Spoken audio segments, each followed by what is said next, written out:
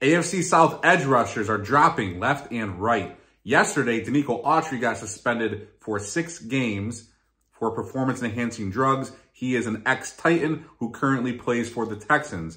Now, today, Arden Key just got suspended for the Titans for 6 games for the exact same thing.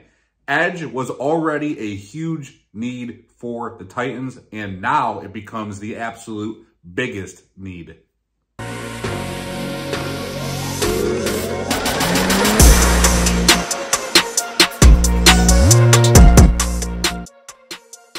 Hey Titans fans, how's it going? Titan Uprising here.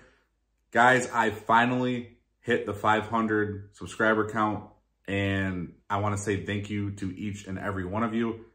It means the world to me that you guys watch the videos, chose to subscribe, comment, like, share. It means a lot to me from the bottom of my heart. I want to say thank you. Now let's get into this video.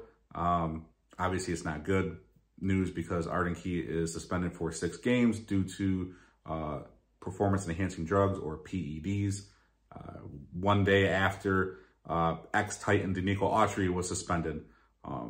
And yes, I was one of those guys that said, that sucks, Texans, and, no matter what, these drug tests had already happened. It's not like karma came that quick, or don't throw stones in glass houses. It was going to happen. But yeah, I do feel like an idiot for saying, yeah. How's it taste, Texans fans? Getting our ex-player from us, and now he is gone for 6 games. Yeah, it sucks when it happens to us. But I will say this: if we were to have lost Autry and Key to 6 games, both on this team, that would be a very hard pill to swallow. This one is already a hard pill to swallow, but imagine losing 2 players. That would just, man, sucks losing Key. There's 3 players on the depth chart behind Key that the Titans were hoping to get something out of this year. One of them is a rookie. 2 of them are players that have been on the team for at least a year. And I am also, towards the end of the video, going to be breaking down 2 potential free agents that I think the Titans should pursue. There's obviously more players out there, but 2 guys that I think they should go after. Now let's get into the Arden Key suspension for 6 games. Now, he was suspended. He just signed a 3-year deal last offseason, 3 years, $21 million. Now, the reason I'm bringing this up is because this suspension voids any guarantees on his contract, and it does make it so that the Titans can move on from him if they wanted to. Now, I'm not saying they're going to, but they can if they want, because it voids all guaranteed money. Just in case that happened, you guys might see, oh, okay, well, all right, the money part, I get it. But the Titans have cap room, so I don't see it happening. And they're going to want him to come back. They wanted more out of him this year after having 6 sacks last year in his first year with the Titans. And they were really looking for him to build on that, and I was as well. I had a lot of optimism for this guy. But this was a position the Titans lacked depth in, and now they are really going to have to rely on the depth that they didn't have, which is scary. Those players that are on the depth chart are Rashad Weaver, Caleb Murphy, and Jalen Harrell. We'll get into Rashad Weaver first. He's heading into his 4th year as a Titan after being drafted in the 4th round of the 2021 draft. He lost almost all of his rookie year in 2021 due to a broken fibula. And in 2022, he had 5.5 sacks. Well, those 5.5 sacks are the only sacks of his career, because last year was a season to be forgotten for him, and he sat behind former Titan Danico Autry. He did, however, see 240 snaps last year, which was about a little over 20% of the Titans' defensive plays. He was already looking to have more snaps after Autry left, and he knew that. And now he may end up in a starting role. And this is the guy that I would say is the projected one to step up. We need him. This is, on the depth chart, #1 guy we need. Now, next one, Caleb Murphy. He was signed as an undrafted free agent last year after the draft. Kind of a cool stat here. He set an NCAA single-season sack record with 25.5 sacks while playing for Ferris State University. In the preseason last year, he had 4 sacks, and he ended up making a 53-man roster, but he was mainly a special teamer when he was active last year, which really wasn't often. He only appeared in 3 games, and in those 3 games, he actually saw only 4 defensive snaps, and in those 4 defensive snaps, he totaled 2 tackles, which isn't horrible for only seeing the field 4 times.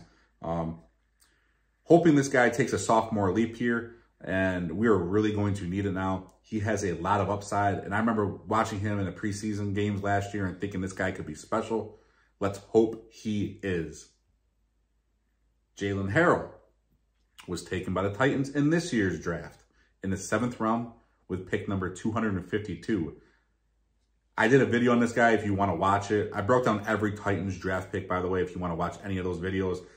This guy, Jalen Harrell, he played for Michigan for 4 seasons, totaling 46 games, in which 31 of those were starts. And in those starts, he totaled 78 tackles, 19 tackles for loss, 11 quarterback hits, and 8 sacks. He was a 2-time honorable mention All Big Ten Conference performer in 2022 and 2023. And he was a 3-time academic All Big Ten performer from 2021 through 2023. He did mention how his dad was undrafted, and he said that his dad kind of passed on that killer mindset to him, and he's ready to go to work and put his best foot forward. Not a lot on this guy, not a lot of info as he's a rookie. Preseason is really going to tell us a lot about this guy, and we can start to break him down and see where he falls on the depth chart. He's got to make the team first. His odds are increased now with the 6-game suspension for Key. Now, there are 2 free agents that I'd really like to get into for the Titans. I did tell you guys that in the beginning of the video. There's more than 2 free agent edge rushers that are out there, but there's 2 that I'm really eyeing here. And I'd be happy if they signed both of them, actually. But those guys are Carl Lawson and Yannick Ngakoue. Now, let's get into Carl Lawson first, who is the guy I would prefer. Carl Lawson might already be a Cowboy, though, after tweeting a star after the Cowboys lost Sam Williams to a torn ACL, and the Cowboys themselves are in need of help. That could mean something by tweeting that star, or it could just be his way of saying, hey, I'm right here, take a look at me. He wants to play for the Dallas Cowboys. You know, who knows what to look into that, but I'm sure the Cowboys saw it too. You know, chance this guy might not be in the market for very much longer. Lawson is a former 1st-round pick in 2017, and he's arguably the top edge rusher on the market. I would say he is. Some people would say Yannick Ngakoue is, but I think Carl Lawson is. Lawson was primed to be a big-time player after his rookie season. He had his rookie season, guys. He had 8.5 sacks, 21 quarterback hits, and 59 pressures. And that's just insane. And he did that while playing on the Bengals. That's who drafted him. He has been hurt, though. And in 2021, he tore his Achilles, but he bounced back with the Jets in 2022, and he had 8 sacks while boasting a 72.8 pass rush grade. Last year, though, the Jets had a lot of talent on that defense, and he was kind of buried on the depth chart there behind guys like Jermaine Johnson, Bryce Huff, and they did take Will McDonald in the 1st round last year. Those are 3 talented guys, and, you know, Carl Lawson just kind of fell down the depth chart there. He's still only 29 years old, though, and if he can return to 2022 form, this guy will be an absolute steal. I say get him before the Dallas Cowboys do.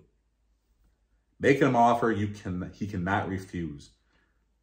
Yannick Ngakoue had recorded 6 straight seasons of 8 sacks or more prior to the 2023 season. That's crazy. And by the way, that averages to 7 sacks per year for his career. I'll take 7 sacks on his defense any day. He did not do well with the Bears last year, though, in the beginning half of the season. In his first 8 games, he had 2 sacks. And I remember watching some Bears games. Not a lot, just because they force feed Bears on primetime, I feel like, to us. But I remember just the announcers saying that, you know, fans and coaching weren't really happy with him so much. You know, 8 games, 2 sacks. You know, Chicago will boo you out of town too. But the Bears were just the Bears, right? The Bears traded, though, for Montez Sweat, and Yannick ended up having 2 sacks in 5 games after that. And he was starting to show a little more promise, but then he broke his ankle and missed the rest of the season. I think that shows that he has a capability, but he's not the #1 guy, as he obviously did better once Sweat came over. They were asking probably too much from him in the beginning, and, you know, the Bears just lacked talent across the board, and they were an absolute mess last year. I don't think he can be #1 guy, the #1 guy, but we have a #1 guy in Harold Landry. So if we can have him be the #2 or 3, I think the upside is there for sure. That's why I would love to sign a guy like Carl Lawson. Hope we can get some upside out of him, and Yannick Ngakoue. And Ngakoue can maybe even, you know, push up into #3. And if you have one of those guys on a depth chart that I talked about earlier that are already on the team, with guys like Rashad Weaver, Caleb Murphy, or Jalen Harrell, if one of those guys ends up, you know, knocking out one of the free agent signees, that's okay. You have these guys for years. You're most likely going to sign Ngakoue or Carlson on a 1-year deal. I mean, 1 year, $4 or $5 million deal. It's most likely what you're going to do. I'd be okay with signing Carl Lawson for like a 2-year deal, personally. Just take a little gamble on him. Make it so you can get out at the end of this year if he doesn't, you know, do anything, structure it appropriately, which Rand can do. But guys, we have a lot to think about here as far as edge depth goes, and probably a starter, because who knows if a starter's on his team opposite Harold Landry. We were hoping that was going to be Arden Key. Obviously, it's not going to be Arden Key for the first 6 games, so we need somebody. And I don't think the Titans are going to stand pat with the depth chart they have. I can't see it happening. I would love for Rashad Weaver or Caleb Murphy to jump up the depth chart. I shouldn't say jump up, because they're right there now with Arden Key being gone, and the departure of Autry this year when he went to Texans. So they're right there. I don't know if this staff can bank on them. I think, you know, today they had padded practice. They're going to see a little bit more of that over the next few days. They're going to start to see more. They're going to start to feel these guys out. Obviously, football becomes football with pads on. So they're going to start to feel these guys out, see if they really do have to make a move in free agency. And I think they should anyways. Go out and get Ngakoue or Carlson. Just go out and do it and get the depth on this team. And guys, yeah, edge is a huge need now. And it surpasses linebacker, which linebacker was kind of there a little bit too, and safety, but it surpasses those needs for sure. Edge is the #1 need for this team. Guys, let me know what you think down below. Are you okay with the Titans standing pat? And with the depth chart they have now, they're standing pat. They're waiting for Arden Key to come back after 6 games, and they're going to roll with the squad they have. Or do you want them to go out and get someone like Carl Lawson or Yannick Ngakoue or somebody else that I didn't mention? Like I said, those are 2 guys I want. There's more guys out there, but I think those are the top 2. Is there somebody else? Let me know what you think down below. And as always, tighten up.